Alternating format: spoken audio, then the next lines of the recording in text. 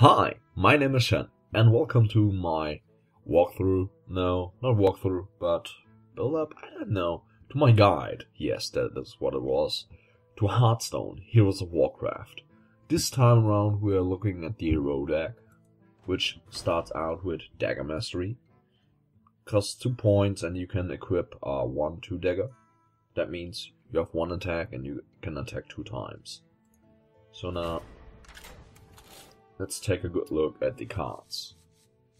There's a lot of cards which require you to combo, like this one, combo, deal 2 damage instead, or this one, deal 4 damage instead, or this one, summon a Defias Bandit, and all that kind of stuff. So, I am not, well, I'm okay as row, but it's not my preferred type, okay? But, I take the Backstab card 2 times in, then Shadow Step. Once is okay, you don't need it twice, unless you have a really strong Battlecry card. Cold Blood is very powerful. It boosts something like Defiance Bandit up all of a sudden, and you have a surge of damage. This can protect your minions, so we're taking 1 of that in. And Deadly Poison is always nice, because we're going to use weapons. Weapons are very powerful, and we're not going to let that waste. But you always have to keep it... Sorry. You always have to keep in mind that the enemy may have that ooze minion which destroys your weapon, so be careful. Sinister Strike is nice, very nice in fact, to have as a combo starter, meaning you play this one and then you play a combo card to have the benefit. And Betrayal is one hell of an awesome card, because even in the worst situations you can make the best of it. So we're taking that 2 times in as well. Keep in mind, we will put out cards that we do not need. Blade Flurry is very good when you are facing a lot of opponents, or a big strong opponent and need to preserve your life, because it destroys your weapon and deals AoE damage. That means you do not directly attack, your hero is not affected by that, which means you do not take damage. So if you have it, take it in. We're taking it once in. I do not expect you to have it, so yeah, well, maybe I should put it out. Eviscerate, very powerful. Yes, we're taking it in. Sap, yes please. As you can see, we're already using a hell of a lot of spells. 16 cards, just spells. The hell. This, I don't think this card is worth it, but taking once in is justified. The Defias Ringleader is a very powerful card, which lets you summon a Defiance Banner with just 1 HP, which is okay, so we're taking it in. Let's see. Assassin's Blade is an item card that you will get after a while. I don't quite remember when or where, but you get it, so we're taking it in. Not 2 times, 1 time is enough. So be careful, do not spill it. Fan of Knives, very powerful. You sadly cannot boost that with spell damage or something like that. At least I believe you cannot. I haven't tried it yet. So, taking it once in. Assassinate. Yes, you need that. It's a destruction card, which you need. Sprint. I discourage the use of Sprint, because you draw 4 cards for 7. Let that slide on your tongue. 7 crystals. It's likely that you won't play anything after that. Vanish. Yes. If you need to delay the inevitable for a moment, then yes. So now, we need combo cards. What I like most with the row deck are Battlecry cards. So, and cards which are affected by you having a weapon. So the first thing we're taking a look at is the Bloodsail Raider. Gain attack equal to the attack of your weapon. So if you have an Assassin's Blade out, she will gain 3 attack, making this 2 crystal card, a 5 attack, 3 HP card. We're taking it in. And even if you do not have a weapon out right now, which is unlikely because of your passive, because of your hero power, then you can still play this card and she's still strong. So yes, taking it in. 2 times in fact. Do not underestimate sorry. Do not underestimate the power of other people's weapons. So taking a Swamp Ooze in and an Iron Big O to silence the F out of the other. The Fairy Dragon is very wonderful, but we don't have what we need yet. What we need is a Pandaren Brewmaster. Why? He returns a friendly minion from the battlefield to your hand, so you want him in. He's got a lot of attack, a nice amount of HP, so why the hell not? I'm taking the golden one because it looks nice. You will have this one likely. As you can see now, we're almost full, and if you take a look at that, way too many 2 cards, so we will get rid of some of them. Let's take a look. You need to draw cards, so you take something like the Acolyte of Pain, because every time he's damaged, he will let you draw a card, which is very, very nice. Let's take a look. Yes, I just scratched myself because, well, why the hell not? Let's see. Raid Leader. He won't have too many strong cards, so we're taking that in. And for the Raid Leader, we are putting a...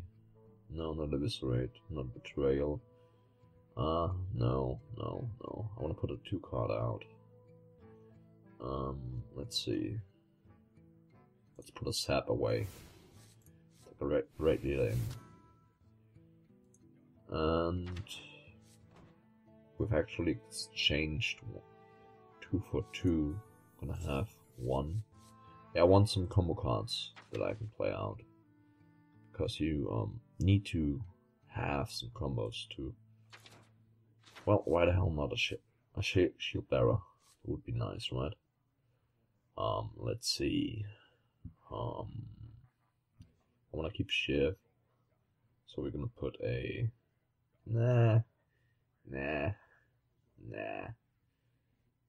A 1 Betrayal can go, so keep in mind you only have 1 of those. You always need a tank card to shield your minions, so you don't have to worry too much about your summons while you combo. You do not always have a weapon out, but I will keep the Bloodsail Raider in anyway because she's so strong.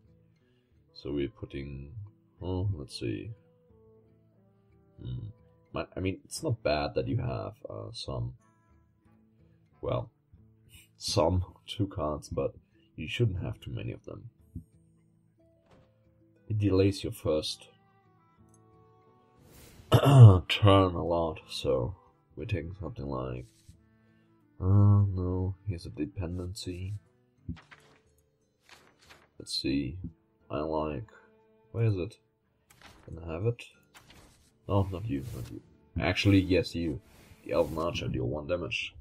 Kills most of the beginning cards unless you're playing against a Warlock, which summons a Void Walker likely. And even then the Void Walker takes 1 damage, which is nice. Unless you have the first turn and you play something at first.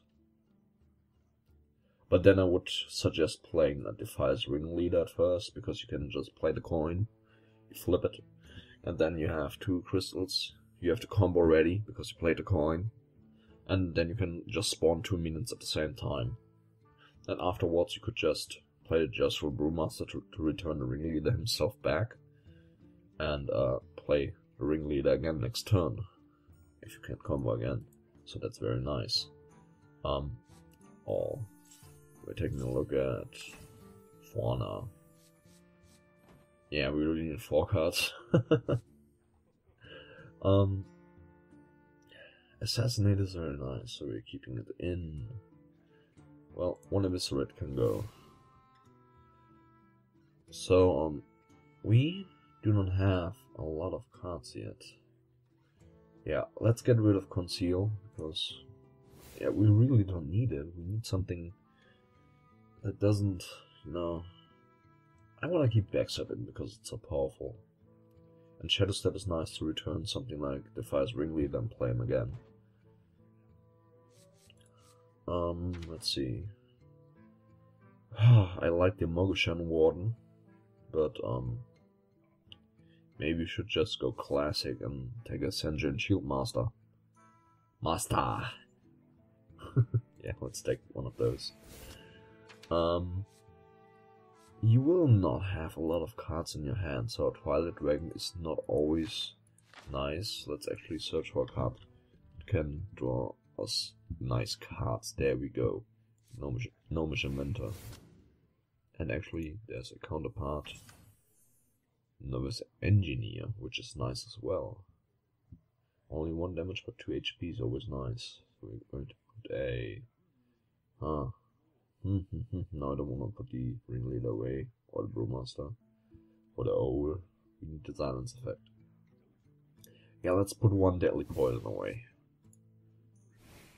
Okay. We still do not have finishing cards. Yeah, I know, it's okay. So, finishing cards. We have Assassinate 2 times, we have Vanish, but, it's always so difficult to decide if you want to assassinate something or have something on your field that is worth having on your field. Well, let's put 1 Assassinate away, and let's take in, no, that one's too weak. You won't have this one, so... Dang. I could say Ballfist Ogre because he's strong. He's beefy strong. Yes, come on, let's take them in. Now, let's take a look. 1, 2, 3, 4, 5. I'm counting the minions.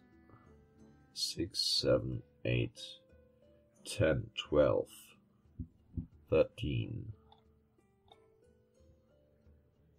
14, 15. Yeah. Half of your deck consists of minions and the other half consists of spells. That is a good ratio, to be honest. I know it looks a little goofy, but that is how Ro plays. That's why I do not like Ro so much. We're gonna call it... Bloodfang. Okay. That is my Ro deck. Hope you enjoyed watching. Please leave a like and maybe subscribe.